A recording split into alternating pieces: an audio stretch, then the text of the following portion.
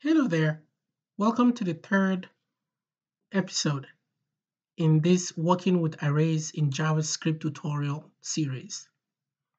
The last time we saw how to access an array using its index position.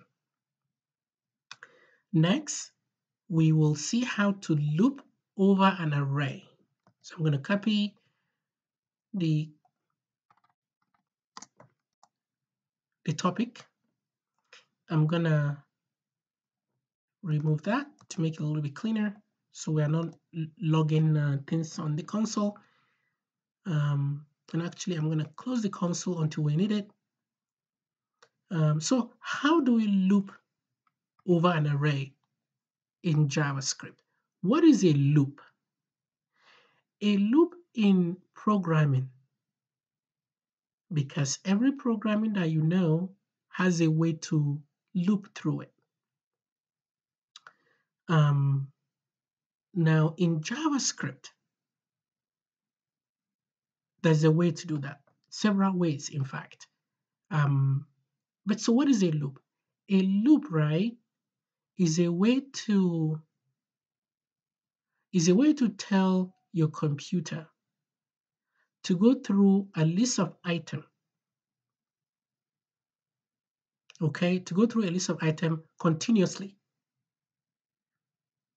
All you need to do is to tell it where to start and where to stop.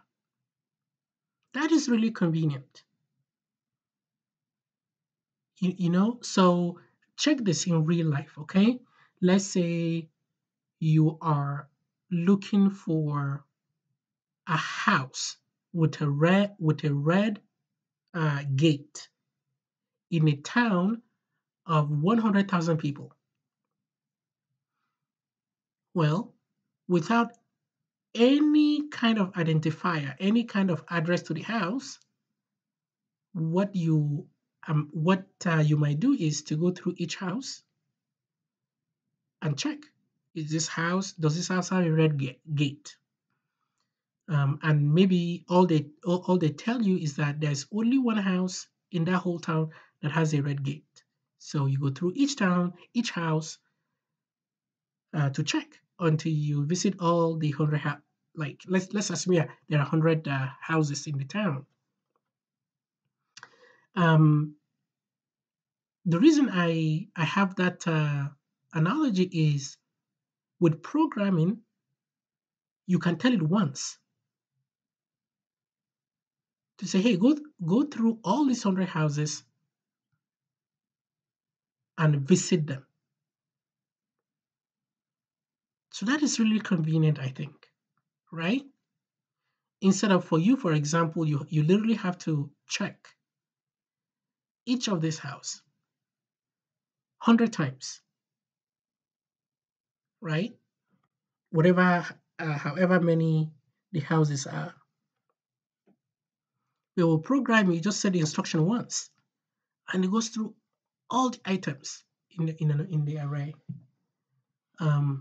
So my analogy was probably poor, but I promise you, by the time you see an example, that might clear things a little bit. So how do we loop over an array? Well, there are a couple ways to do that. I'm going to introduce a method called for each. Okay, is a method that works with arrays, and you can give it a bunch of array items. So like this, we have 3 items in our array. We can give it this array, and it will go through each one of them and then stop.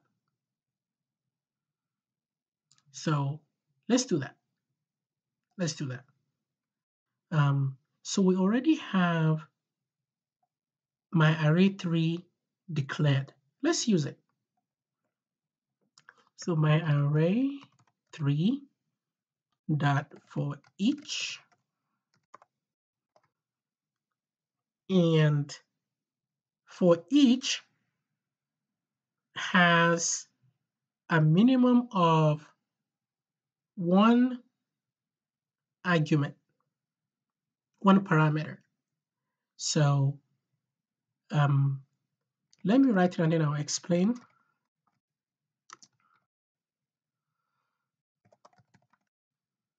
And before I console.log it, let me console.log it and then I can explain what I'm doing. So this is what I'm doing. Really, I do not expect you to know the for each method, okay? This might be a topic for another tutorial. But what I want you to really take from this is for each, what it does is just this one instruction. We would be able to go through all the arrays, the array items. Just one instruction. One instruction, you give the computer one instruction and it will go through all the items in the array. Even if you have a million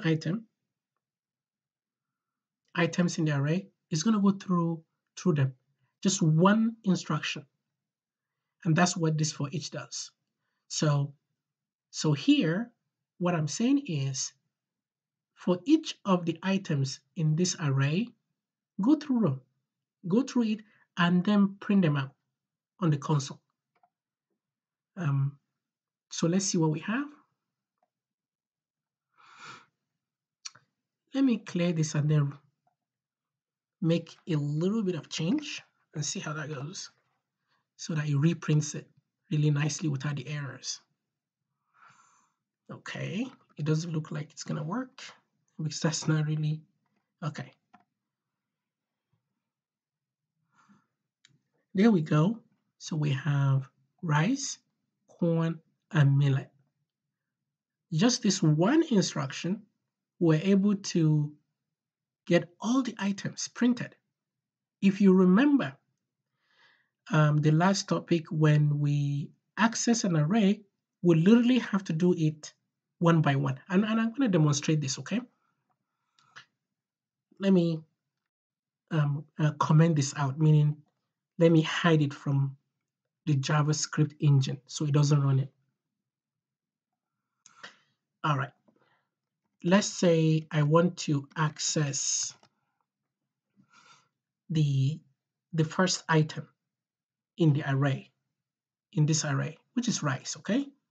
We knew that array 3 square bracket 0 is how to access the first item, okay? So this is the first item.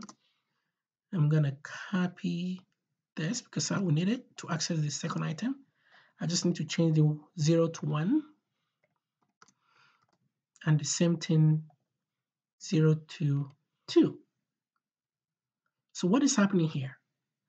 I am accessing each of the items in the array, but I have to do it manually. Literally, I have to do it manually. Just like you would visit these houses individually.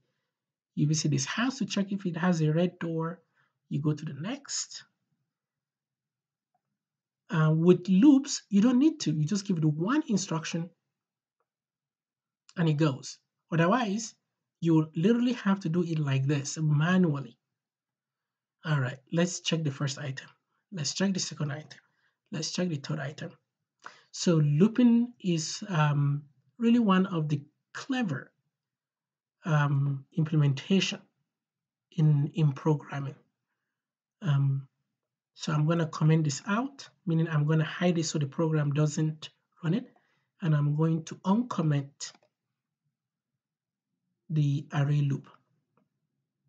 So as you can see, it goes through all the items in the array and prints them out. Let me add one more item. Let's say beans. Okay, so it goes through rice, corn, millet, and beans. You can add as many as you want, and just this one instruction will go through loop your array.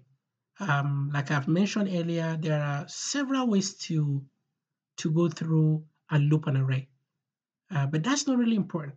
The most important thing is what the looping is and how convenient and really a nice feature it is to use, and what the difference is um, with manually accessing each item. So, all right, thank you for watching. Let's see how we stack on our table of contents. We just finished this. The next will be add an item to the end of an array. So I will see you then. Thank you for stopping by. Bye bye.